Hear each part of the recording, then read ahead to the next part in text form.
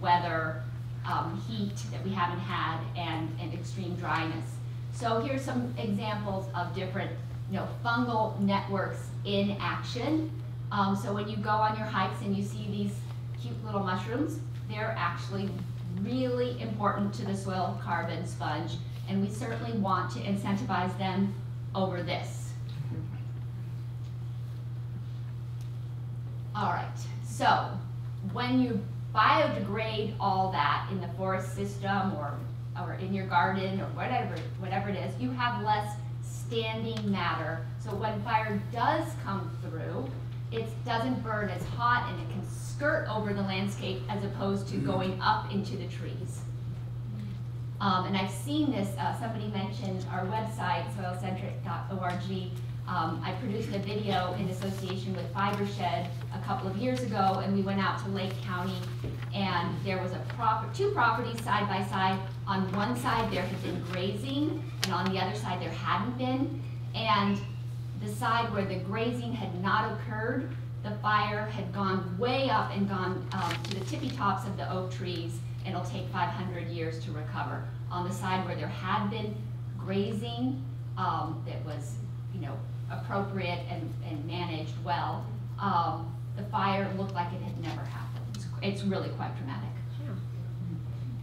So, just want to talk about why the soil carbon sponge is so important. It gives us water, nutrient cycling, rootability, which is a made-up word, but it means that the roots can get down and hold that carbon at depth. We have the microbial ecology, that means the life in the soil. Of course, these systems are more productive, and they're moist, so they're more resilient. All right, so I need a volunteer. And if I don't get one, I got one. Goody. Okay. All right, so we're going to demonstrate the soil carbon sponge. All right.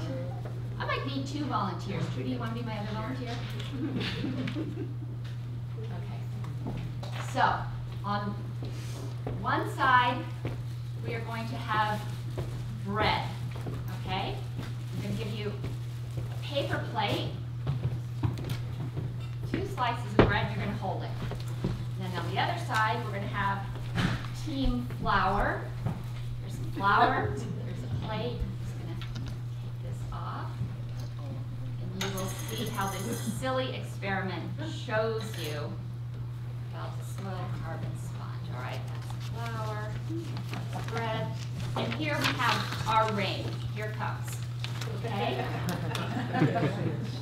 So we're going to take our rain and we're going to give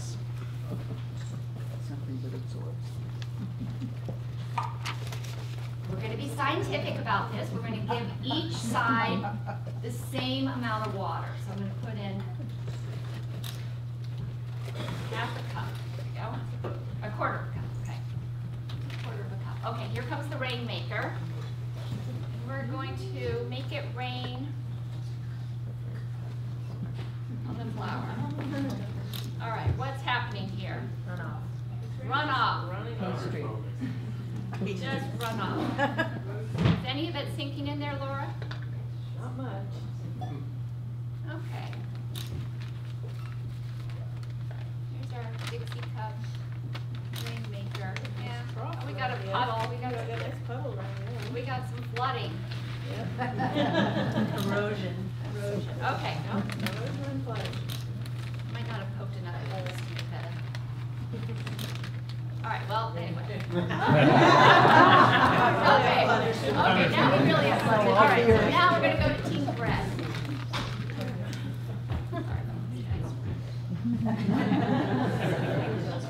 All right, now we're going to see what happens. See, we have flooding. What's happening to your water, Trudy? Oh, it's just sponge. Just right in there. Do you have any runoff? No runoff. I think we might have some fungi starting. Oh.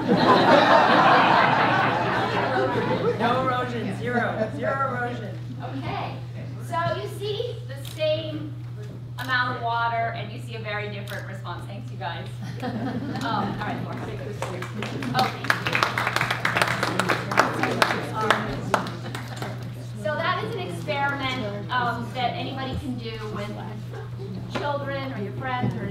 party. My only recommendation would be to put a couple more holes in your Dixie cup than I did.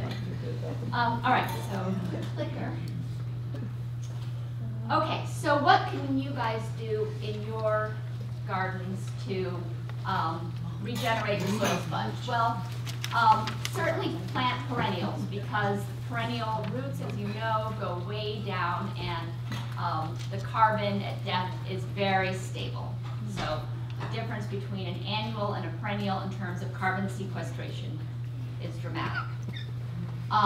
You know about planting for pollinators, with bee-friendly planting natives. You want to harvest your rainwater if you can. You can have swales, you can have, you know, all sorts of barrels and so forth. You want to be pesticide-free, as Dan was mentioning. Pesticides really have so many detrimental effects, especially to songbirds and other pollinators. Fertilizer is so GHG intensive to produce. It might not seem it when you put it on your lawn, but actually you know, the nitrous oxide associated with fertilizer is intense. And then you want to avoid your leaf blowers, because you're really destroying all sorts of habitat when you use those GHG intensive tools. And sometimes people think that it looks very neat to have everything blown away, but what you're doing is you're disturbing the habitat for the beneficials. Is the gas-powered blower really going to be any different than raking and scraping everything away? Well, you don't want to scrape everything away, no. But in terms of GHG avoidance, raking certainly doesn't have the carbon footprint that a gas-powered mower has. You want to avoid paving over things, because when you do, then you get that flower response. Things just run off and they don't go down into the sponge. You want to keep your soil covered. Think of soil as the skin of the earth. It needs to be covered. That's why nature's always trying to cover things with leaves and weeds and so forth. Compost your food scraps and your yard trimmings, and avoid disturbing the soil, because when you plow and till and really churn up the soil, you're just ruining the structure of it. Thank you very much, and you can learn more about our organization at soilcentric.org.